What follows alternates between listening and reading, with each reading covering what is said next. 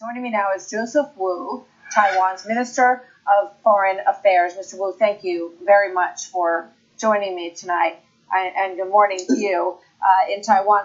I wanted to get your reaction to this in the South China Morning Post. China tries to calm nationalist fever as calls for the invasion of Taiwan grow. What do you say to that, sir? Well, in our dealing with China, China has always tried to unify their own way, unify with Taiwan by peaceful means, if possible. But they want to use military force against Taiwan if it is necessary. So we have been trying to prepare for a possible Chinese military action against Taiwan. And I think during this outbreak of a pandemic of coronavirus, invading Taiwan is not the way to deal with the pandemic. But I think it's a possible way for China to deal with it, its own domestic pressure. The domestic pressure is growing against President Xi Jinping himself.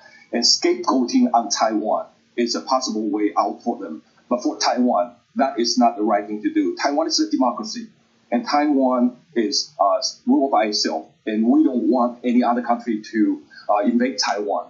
And I need to say that the Trump administration has a moral courage to continue to speak out for Taiwan and provide Taiwan with defense mechanism and defense forces. And we appreciate that very much.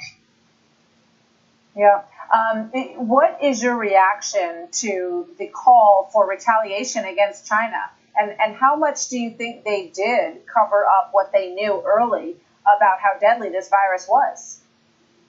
For us, the most important thing is to investigate the origin of this coronavirus. As long as we understand how it started, then we will know possible ways to deal with it. And right now, China still doesn't want to reveal to the world how it started. And I hear from the international community, from Australia, from European countries, and also from the United States, that they need to investigate the source of the problem from Wuhan area. And we support that kind of action. As long as the investigation is possible, I think Taiwan is going to be much safer. And we support the international investigation process. And since Taiwan is not affected as badly as other countries, and therefore compensation is not what we want at this moment. Yeah. According to the numbers, Taiwan has only lost 7 people to the COVID virus, which is obviously a very low number and very good management of it. Secretary of State Pompeo is speaking out on Taiwan's behalf in terms of asking the WHO director to include Taiwan in the assembly. There's some pretty fierce pushback on that from China. They're saying under the current circumstances, Taiwan has hyped its so-called participation in WHO activities and returned to the World Health Assembly. Its real purpose is to use the epidemic to seek independence, which is complete political manipulation. What's your response to that, sir? We support the United States support for Taiwan.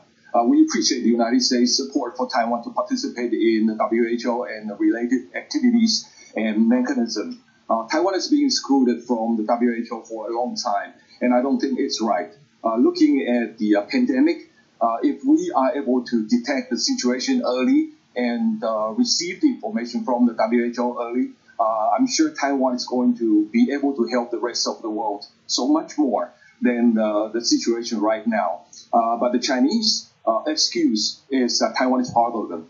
And therefore, they are taking very good care of Taiwan's health need.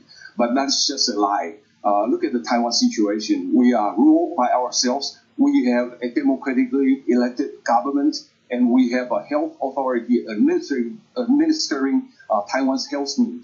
And therefore, Taiwan is not part of China. And as a result, we have the same right as any other country to apply for the participation in the World Health Assembly.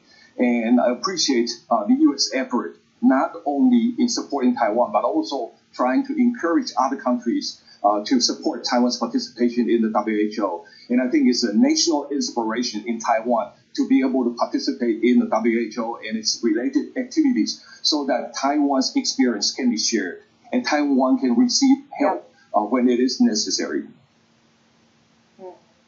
Well, it appears you have the strong support of Secretary of State Pompeo and the president in that regard, and that the UN is also now speaking out on behalf of the need, given its charter and its principles, for the participation of Taiwan, I should say, in those WHO talks as well. Thank you very much, Mr. Foreign Minister. Mr. Wu, good to see you this evening. Thank you for joining me. Yes, thank you. Thank you, Martha.